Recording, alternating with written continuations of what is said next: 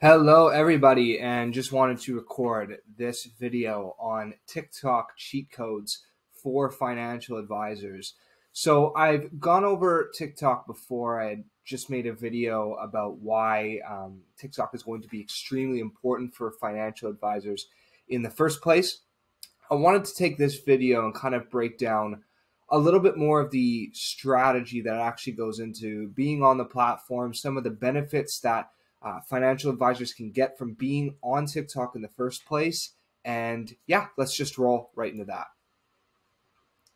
So first off, before we get into, all the cheat codes for TikTok, let's explain why it's a little bit difficult to get started on TikTok, or at least there's a perception among a lot of financial advisors that it's very difficult to get on TikTok.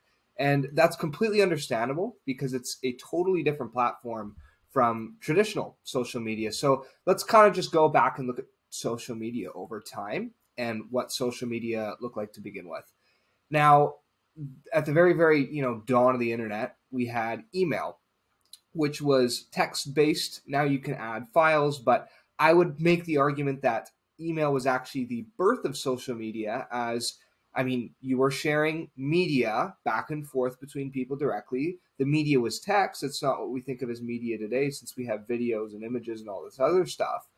But there was a media, and you were using it socially. You were sharing it. So social media. I would argue that email is and was social media, just far different from what we know today. It was the very first. It was a direct, peer-to-peer, text-based social media, very basic, very simple, but it was extremely effective, beyond just a work setting or a professional or business setting, it eliminated the need for a lot of people to need to mail letters halfway across the world. They could send, their grandma an email instantly, from China to Mexico, right? So yeah, I would argue that email would be the birth of social media, whereas Facebook would be the advent of social media.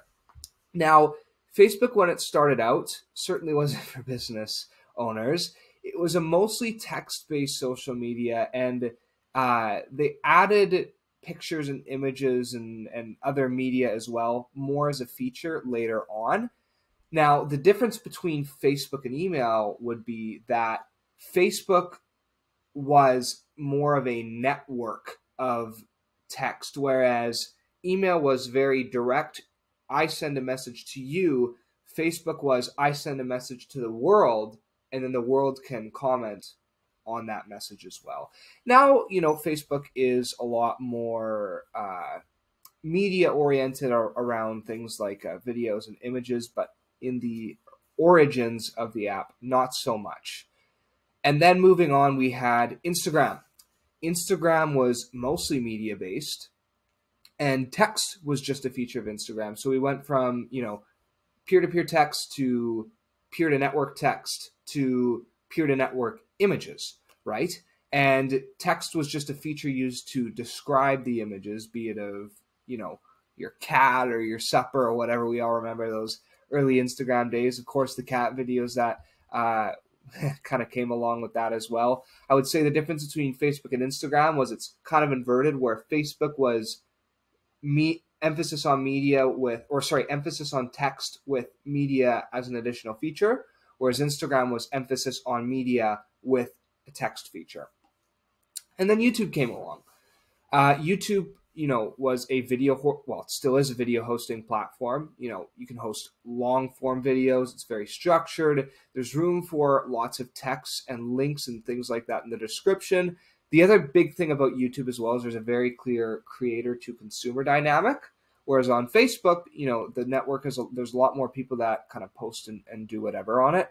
Whereas YouTube, it's very, very kind of clearly defined who's a creator and who's a consumer.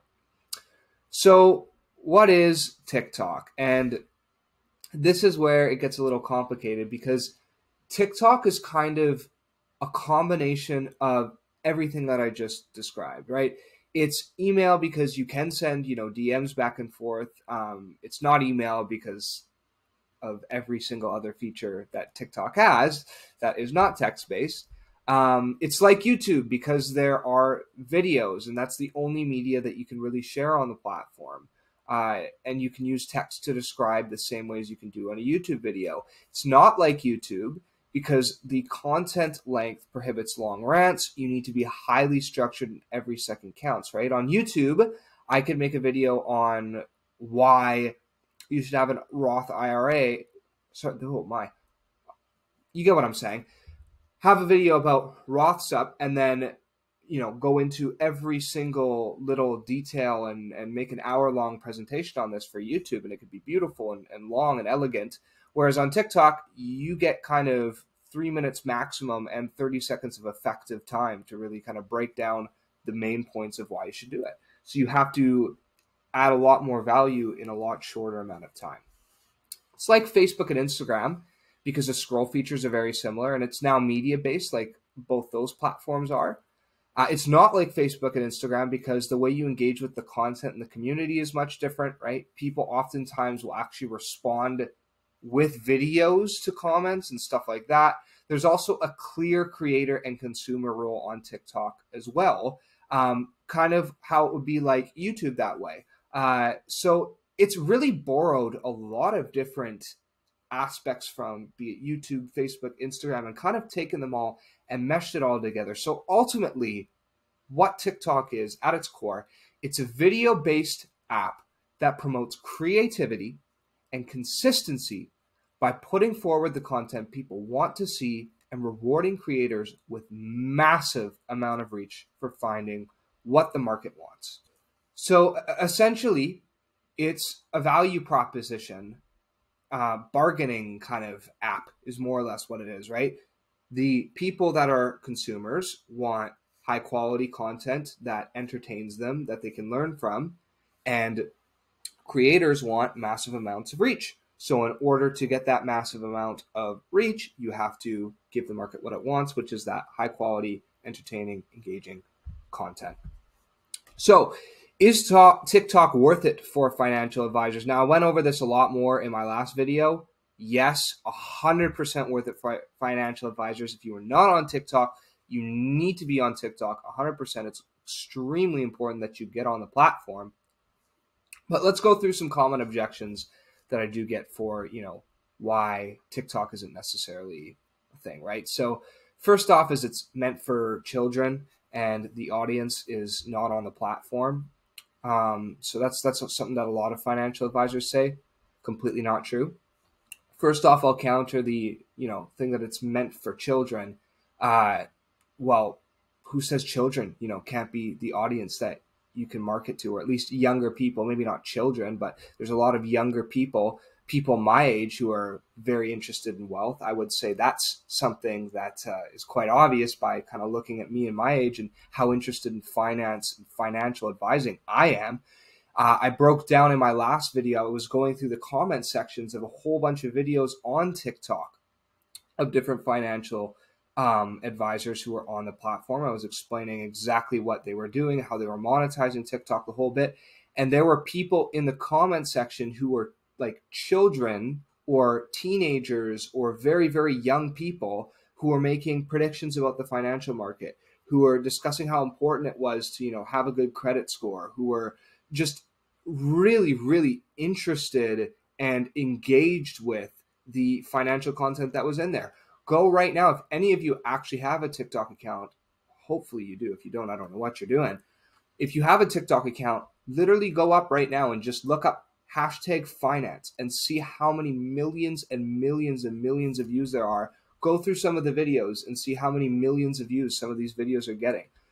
The audience is on the platform. The audience does want to see your content, and there are people on there who are making a killing right now on TikTok. So that kind of leads into the other one, no way to monetize TikTok. 100%, like I said, I broke that down in my other TikTok video. There were people in there monetizing through different links to products that they were selling, booking consultations and getting people on calls, so on and so forth. Plenty of different ways to monetize TikTok. Our clients are doing it every single day. The other one I get is that it's too late and that the market is too saturated, which I find completely laughable. TikTok hasn't even fully developed its ads manager, guys, right? And that's some of what I explained in the last TikTok video as well, is like the fact that the ads manager isn't even developed, people are rushing to the game, and there's not even an ads manager that's fully set up yet. And you're telling me on a platform where they don't even have all their back end infrastructure set up, it's too late.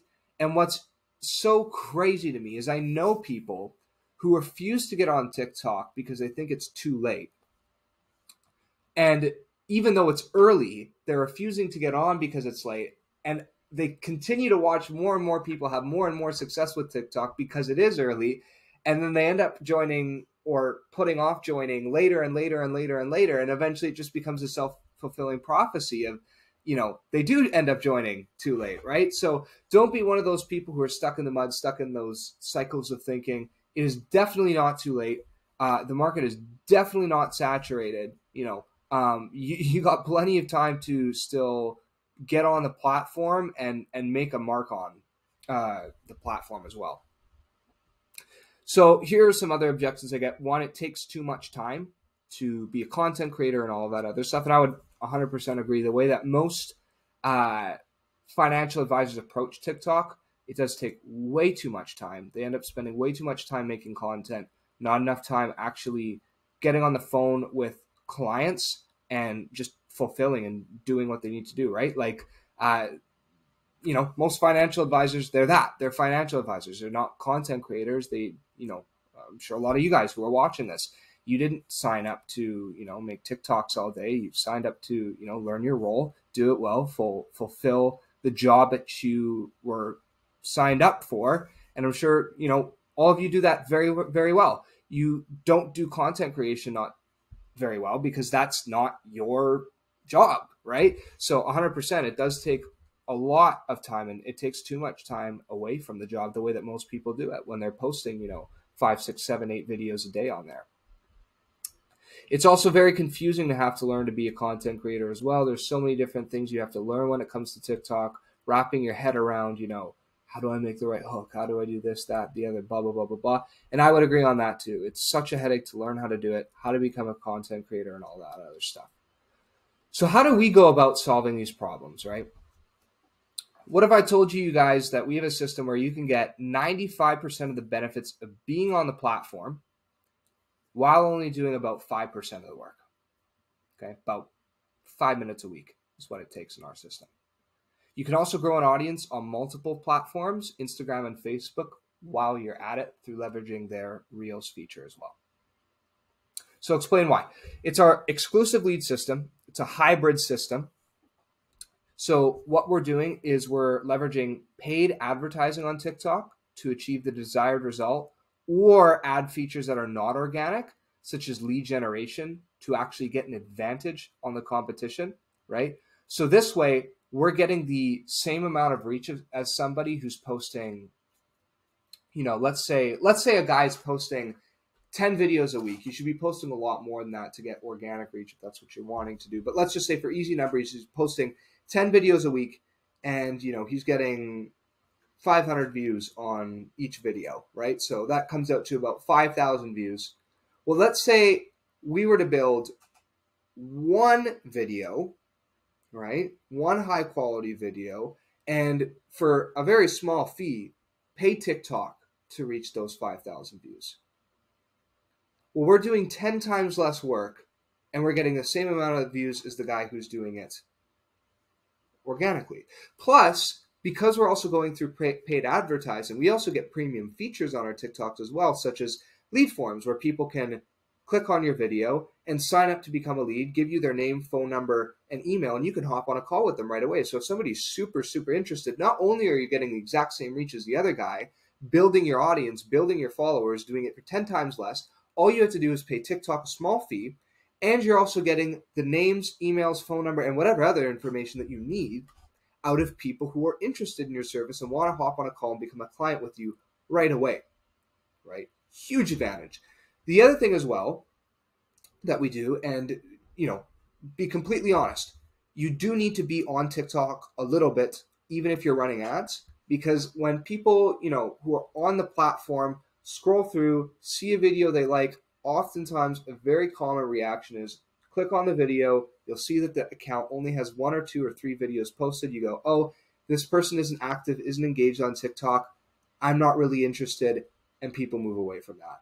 So what we recommend doing is posting high quality content, just one video once a week to stay relevant, build an audience, kind of look at the comment section, see what people are asking for, be able to engage with that audience and continue to build your following on TikTok, as well as use that organic outreach to push your paid advertising further in the TikTok algorithm. I'm not going to get into all the algorithm, jargon and all of that stuff on how that works, but it does help a lot even when you're doing paid advertising to continue to post at least once a week. And then that way, when people go back to your profile, they see, the last time that you posted was maximum 6 days ago. So like, oh, he's active. You're way more likely to get followers. You're way more likely to get likes on your videos if you're getting more followers, and so on and so on and so on. It just becomes a flywheel effect of getting better and better and better.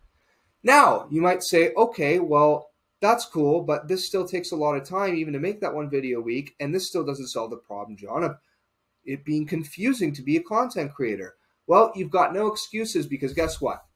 In our exclusive lead system, we take care of all of the scripts for everything, and if some of you guys would even like free scripts as well, scripts, templates, ideas on how to get started, what videos are successful on TikTok, what we've seen blow up and go viral, I would be happy to provide you with some of those scripts. Just shoot me a DM or drop a comment saying that you'd like some of those scripts. Again, more than happy to get that out to you, so you have no excuse to not be on the platform anymore, because I'm offering those to you completely for free. I just want to see people on the platform, right? All I ask in return is if your video blows up and it's successful, DM me, let me know, and I can attribute it to our system. Now, the other thing that we do as well is we take advantage of multiple platforms, right? So we also take advantage of Instagram and Facebook, because all we have to do is take an extra 30 seconds out of our day. We've already made the TikTok, and we can now post that to Instagram and Facebook and use their Reels feature that they've developed kind of in competition with TikTok as well, and get triple the amount of organic outreach, continue to build an audience out on there. On top of that, we can also take advantage of the performing videos that are doing well on multiple platforms. So let's say a video is doing very well on Facebook and TikTok, and we realize, wow, this video does very well organically on its own. We can put that and just use that as a paid ad, and it will go super viral.